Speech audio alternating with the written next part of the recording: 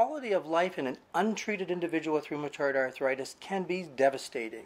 I was feeling depressed about being unable to do my job, take care of my kids, have much of a social life. I was exhausted, I was in pain, I wasn't sleeping. When people develop rheumatoid arthritis, it's certainly very common to go online. The challenge there is that there's so much online that you're not certain of.